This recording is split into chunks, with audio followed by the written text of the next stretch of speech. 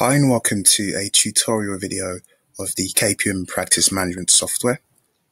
Now today we'll be specifically looking at a feature within practice management, that being client requests. Now client requests is a tool which allows the accountants to send secure requests through the Capium Hub portal for the client to access by logging into their accounts. Now if we head into practice management to see how the accountants can send client requests, once you head into practice management, simply navigate to Workspace and Client Requests. On this page, you'll find a list of all tickets sent previously, and of course you can see the statuses of all receipts and all tickets along with the clients sent to. To send a new ticket, just click the button on the top right, enter the ticket title, select the client, client users, and create. Once you've got those details populated, you can add any attachments to this as well.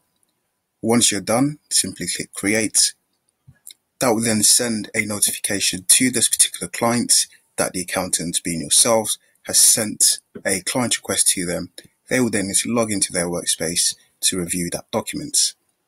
Now let's look at what that document will look like, or what that ticket will look like from the client side.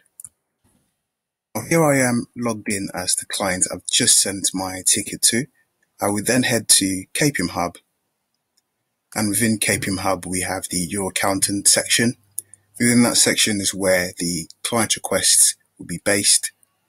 But as you can see, this is the Capium Hub dashboard, providing you with information regarding your sales, your payroll, your self-assessment and deadlines if applicable.